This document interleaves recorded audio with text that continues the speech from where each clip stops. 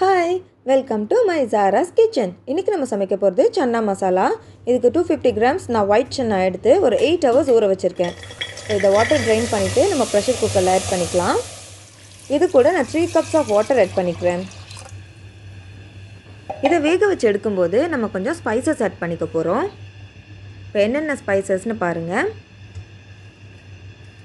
இது கூட நான் 2 ஏலக்காய் ஆட் பண்ணிக்கிறேன். லவங்கம் 2 பீஸ், ஒரு பே லீவ்ஸ், ஒரு சின்ன பீஸ் ஜாதிபத்ரி, பட்டை ஆட் பண்ணிக்கலாம். இது கூட நான் 8 black peppers எடுத்து வச்சுருக்கேன், அதையும் ஆட் பண்ணிக்கிறேன். இதுக்கு தேவையான சால்ட் ஆட் பண்ணிக்க போகிறோம். நான் 1 டீஸ்பூன் சால்ட் ஆட் பண்ணிக்கிறேன். இப்போ இதை க்ளோஸ் பண்ணி வச்சு ஒரு 15 minutes வேக வச்சு எடுத்துக்கலாம்.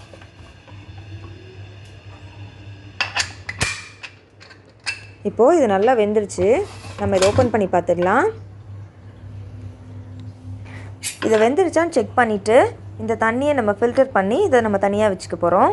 இப்போ இதை ப்ரெஸ் பண்ணும்போது இந்த அளவுக்கு வெந்திருக்கணும். இன்னொரு கடாயில் ஆயில் ஊற்றிட்டு ஒரு பே லீவ்ஸ் ஆட் பண்ணிக்கோங்க. இது கூட ஏலக்காய், கிராம்பு, பட்டை இதையும் ஆட் பண்ணிக்கலாம். ஒரு ஆனியனை ஃபைனாக சாப் பண்ணதை அதையும் ஆட் பண்ணிக்கோங்க. இப்போ இது நல்லா சாட்டே பண்ணுங்கள். 1 நிமிஷம் சாட்டே பண்ணதுக்கப்புறம் ஆனியன் பேஸ்ட் நீங்கள் ஆட் பண்ணிக்கோங்க. நான் ஒரு ஆனியனை பேஸ்ட் பண்ணி வச்சுருந்தேன், அதை ஆட் பண்ணிவிட்டு நல்லா ஒரு 3 நிமிஷம் சாட்டே பண்ணியாச்சு. இப்போது ஜிஞ்சர் கார்லிக் பேஸ்ட் ஆட் பண்ணிடலாம்.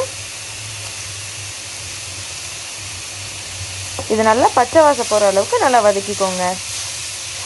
இது கூட நான் க்ரீன் சில்லி பேஸ்ட் ஆட் பண்ணிக்கிறேன். 3 சில்லிஸ் எடுத்து அதை நல்லா பேஸ்ட்டாக அரைச்சி வச்சு அதையும் ஆட் பண்ணிவிடுங்க. டொமேட்டோ ப்யூரி நான் ஆட் பண்ணிக்கிறேன். இதுக்கு நான் 2 டொமேட்டோஸ் எடுத்து அதை நல்லா ப்யூரியாக எடுத்து வச்சுருக்கேன். இதையும் நல்லா மிக்ஸ் பண்ணிவிடுங்க. ஒரு 2 நிமிஷம் நல்லா வெந்ததுக்கப்புறம் 1/2 டீஸ்பூன் மஞ்சள் தூள் ஆட் பண்ணிக்கலாம். 2 டீஸ்பூன் மிளகாய் தூள், 1/4 டீஸ்பூன் சீரக பவுடர், 1 டீஸ்பூன் மல்லித்தூள்,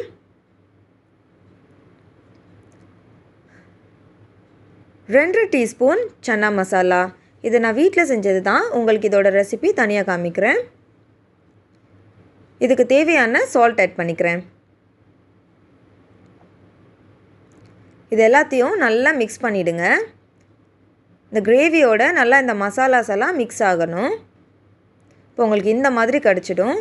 இது கூட 1 கப் வாட்டர் ஆட் பண்ணிக்கிறேன். இதை லைட்டாக மிக்ஸ் பண்ணிக்கோங்க.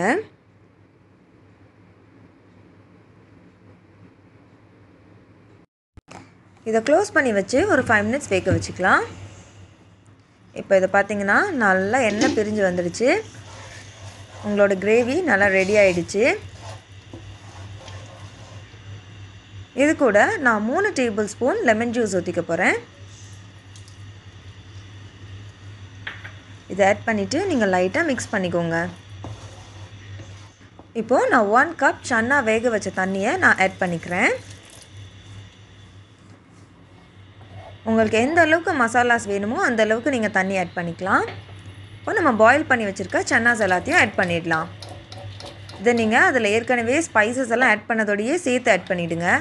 அப்போ தான் உங்களுக்கு ஃப்ளேவர் ரொம்ப நல்லாயிருக்கும். நான் இன்னொரு கப் சன்னா வாட்டர் நான் அகெயின் ஆட் பண்ணிக்கிறேன். இது எனக்கு இன்னும் கொஞ்சம் கிரேவியாக கிடைக்கிறதுக்காக நான் பண்ணுறேன். உங்களுக்கு ட்ரையாக வேணும்னா நீங்கள் இதை ஆட் பண்ண வேண்டாம். ஒரு 10 minutes வேக வச்சு எடுத்திங்கன்னா உங்களோட சூப்பரான சன்னா கிரேவி ரெடி ஆகிடுச்சு.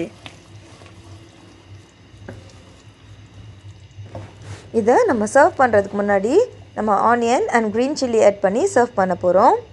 இப்போ நான் ஒரு சில்லியை நீல வாக்கில் கட் பண்ணி வச்சுருக்கேன், அதை நான் ஆட் பண்ணிடுறேன். ஒரு ஆனியனை ஸ்லைஸ் பண்ணி வச்சுருக்கதையும் நீங்கள் ஆட் பண்ணிக்கோங்க. இப்போ கொஞ்சமாக கொரியாண்டர் லீவ்ஸ் ஆட் பண்ணிக்க போகிறோம்.